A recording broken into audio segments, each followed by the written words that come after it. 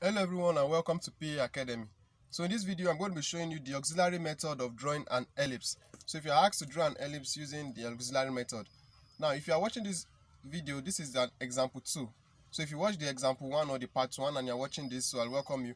And if you are just coming across this part 2 or example 2, we are still saying the same thing.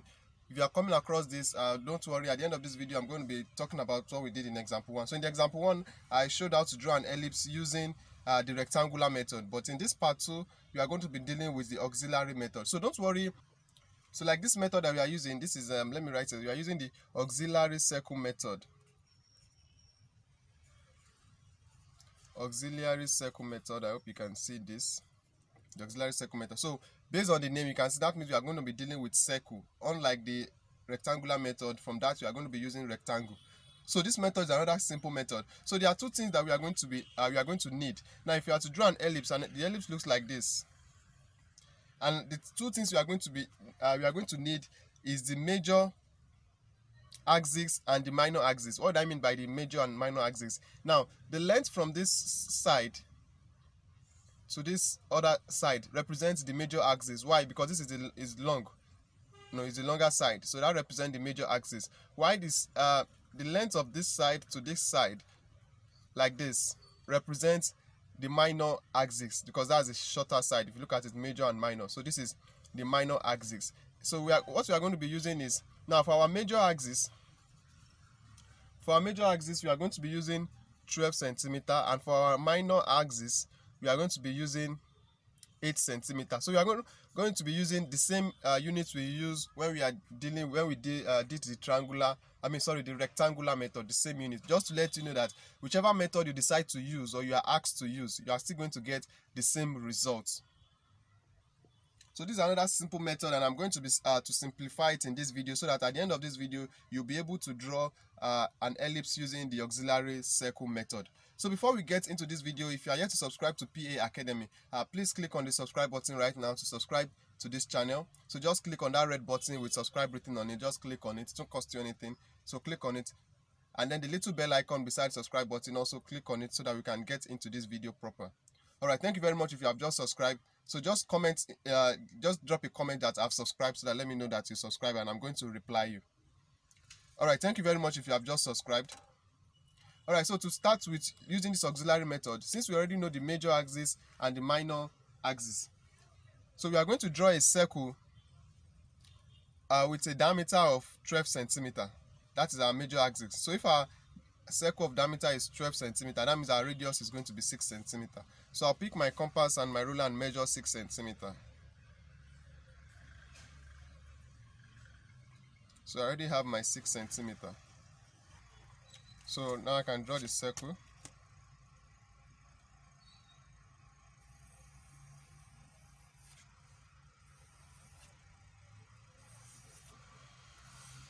So right here I already have my circle. So the next thing is that of the minor axis. So the minor axis is 8 centimeter. So you are going to draw another circle from the same center. That means the diameter will be 8 centimeter. So if the diameter is 8 centimeter, that means the radius will be 4 centimeter. So now I'll measure 4 centimeter. So I already have my 4 centimeter. So from the same center where I drew the first circle, I'm going to draw the second one.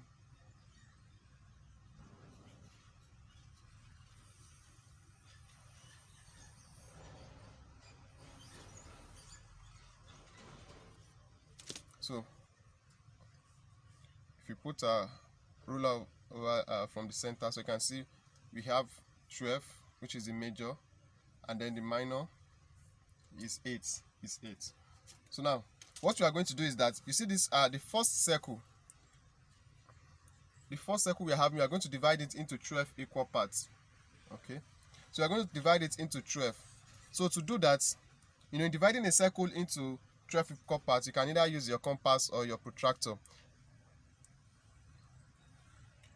So if you check the playlist on technical drawing, I've done a video that explains how to divide a circle into 12 equal parts. So there are two videos that explain that, either using your compass or your protractor. So now let's continue. So now to divide this into 12, so I'll just place my compass from the center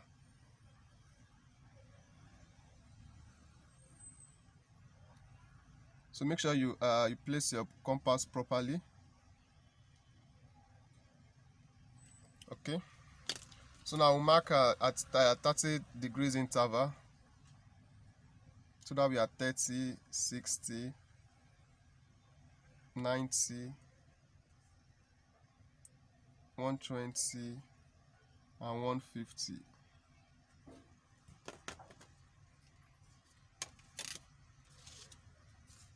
So I'll draw a line from those points to pass through the center to the other side of the circle.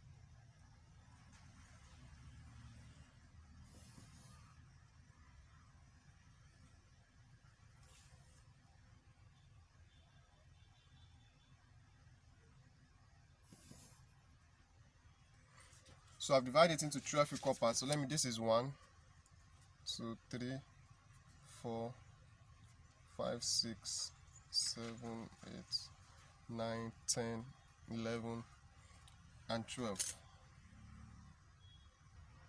I haven't done that. So the next thing we are going to do is, so let me start from point 1 to point 5.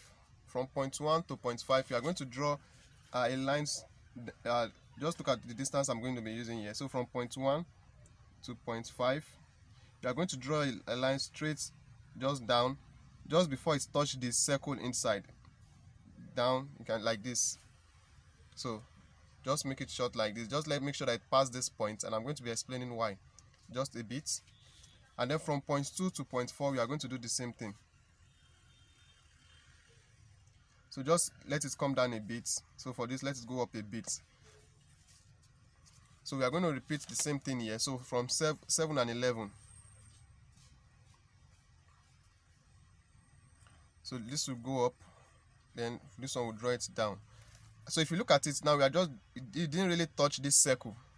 So but just make sure that it goes beyond this point here. So this one should go above, a little above this point. So now for 8 and 10. So for point 8 and point 10, just draw this one below, then this one should come up a bit.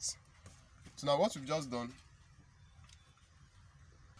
so from the circle that is inside, where it is touching the circle that is inside, now we are going to place our ruler there like this, in this way, horizontally. So from this point here, now I'm working with the circle inside, the smaller circle. So from point 1 to point 11. So point 1 to point 11. So from this, we are going to draw a line that will touch this line that is coming downward. The same thing here, we are going to draw a line to the left. So on this line, on this point also, on this line 2 and 10. So once you place your ruler straight like that, so this one we are going to draw it to the right, and this we are going to draw it to the left. So you can see to touch this line that came down. So now let's do the same thing for line 4 and then 8. So from the circle inside, so make sure they are straight. So this on this side you draw it to the right, here you draw it to the left. So from here, so from 5 and 7 to the right here, and then to the left. So now what we are going to do next is, now let's note the point of intersection. So here,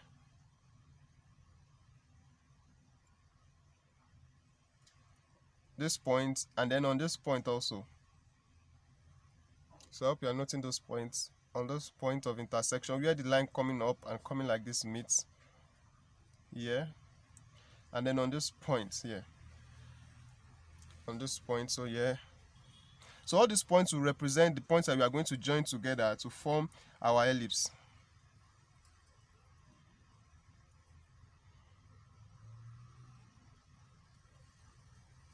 So those points and then these points.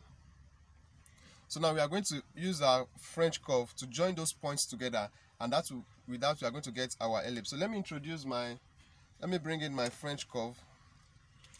So these are French curves. These three, they are French curves.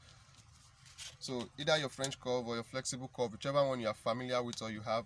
And some people also use broom. Your broomstick can also get the job done. But I'm going to be using my French curve to join those points together, and we are going to be having our ellipse. So with my French curve, I've gotten these points.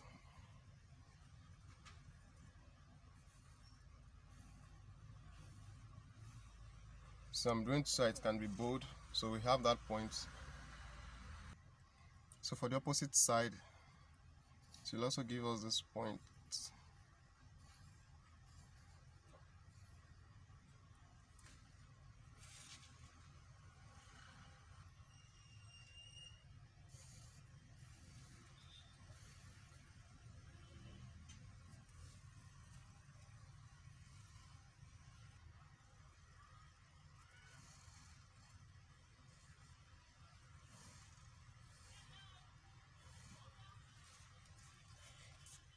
So we are gradually coming up with the ellipse is gradually coming to shape.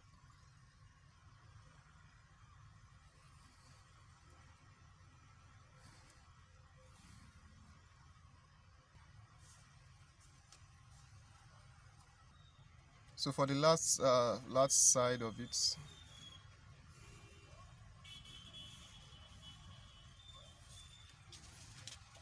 so with that we've been able to get our ellipse using the auxiliary circle method. So the one that I made bold represent that our ellipse. So from here to here, which is our minor axis, will be 8 centimeter, while from here to here is 3 centimeter.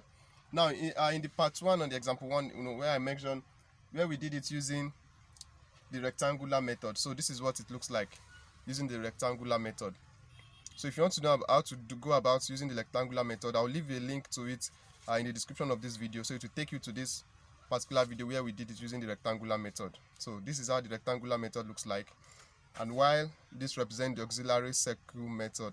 So if you have any question with respect to this video, or you have any video requests or whatsoever, just leave them in the comment section below. You can also check our playlist on technical drawing for more videos on that technical drawing.